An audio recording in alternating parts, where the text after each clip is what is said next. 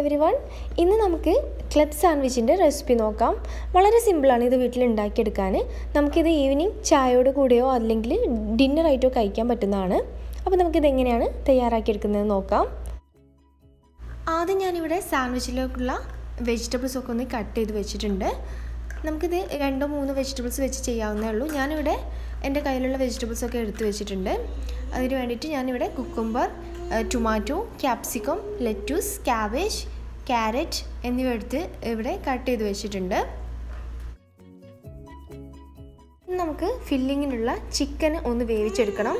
അതിന് വേണ്ടിയിട്ട് ഞാൻ ബോൺലെസ് ചിക്കൻ എടുത്തിട്ട് അതിലോട്ട് ഒരു 1/2 ടീസ്പൂൺ കുരുമുളക് പൊടിയും അതുപോലെ ആവശ്യത്തിനുള്ള ഉപ്പും പിന്നെ ഒരു നുള്ളു മഞ്ഞൾപ്പൊടിയും ഇട്ടിട്ട് ഒന്ന് വേവിച്ചെടുക്കുന്നുണ്ട്. ഒരു 2-3 വിസിൽ നമുക്ക് ചിക്കൻ വേവിച്ചെടുക്കാം. വേവിച്ച ചിക്കൻ ഞാനൊന്ന് മിക്സിയിലിട്ടൊന്ന് ക്രഷ് ചെയ്തെടുത്തിട്ടുണ്ട്. അതിലോട്ട് നമുക്ക് ഒരു സ്പൂണ് മയോണൈസ് ചേർത്ത് കൊടുക്കാം. എന്നിട്ട് നമുക്ക് ജസ്റ്റ് ഒന്ന് മിക്സ് ചെയ്ത് കൊടുക്കാം.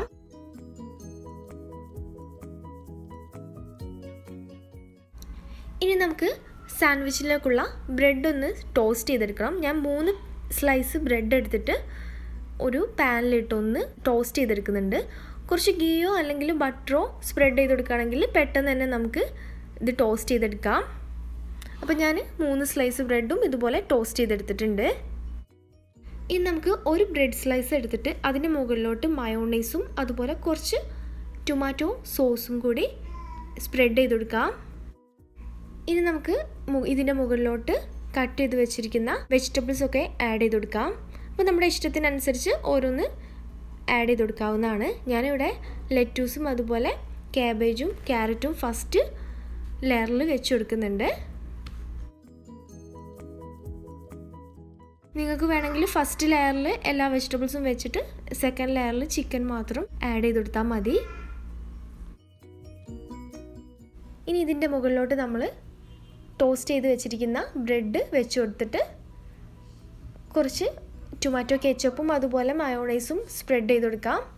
ശേഷം നമ്മൾ മാറ്റി വെച്ചിരിക്കുന്ന ചിക്കൻ ഫില്ലിങ് ഇതിൻ്റെ മുകളിലായിട്ട് വെച്ച് കൊടുക്കാം.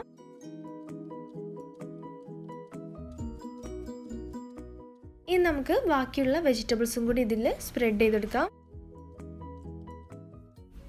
അപ്പം ഞാനിവിടെ ക്യാപ്സിക്കം അതുപോലെ ടൊമാറ്റോ, കുക്കുംബർ, ലെറ്റൂസ് എല്ലാം ഇതിൻ്റെ മുകളിലായിട്ട് സ്പ്രെഡ് ചെയ്ത് കൊടുക്കുന്നുണ്ട്. അപ്പോൾ നമുക്ക് വെജിറ്റബിൾസ് ഞാൻ പറഞ്ഞതുപോലെ നിങ്ങളുടെ ഇഷ്ടത്തിനനുസരിച്ച് വെച്ച് കൊടുക്കാവുന്നതാണ്.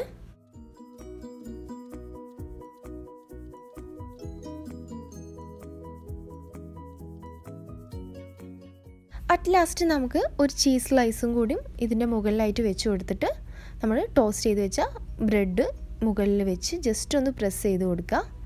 ഇനി നമുക്കിത് 2 പീസാക്കി കട്ട് ചെയ്തോ അല്ലെങ്കിൽ 4 പീസായി കട്ട് ചെയ്തോ നമുക്കിത് സെർവ് ചെയ്യാവുന്നതാണ്. വളരെ സിമ്പിളായിട്ടുള്ള ഒരു റെസിപ്പിയാണ്. ട്രൈ ചെയ്യാത്തവരുണ്ടെങ്കിൽ ട്രൈ ചെയ്യുക. വീണ്ടും മറ്റൊരു റെസിപ്പിയുമായി കാണുന്നത് വരെ ഇൻഷാ അല്ലാ. Bye from Nasees tasty means.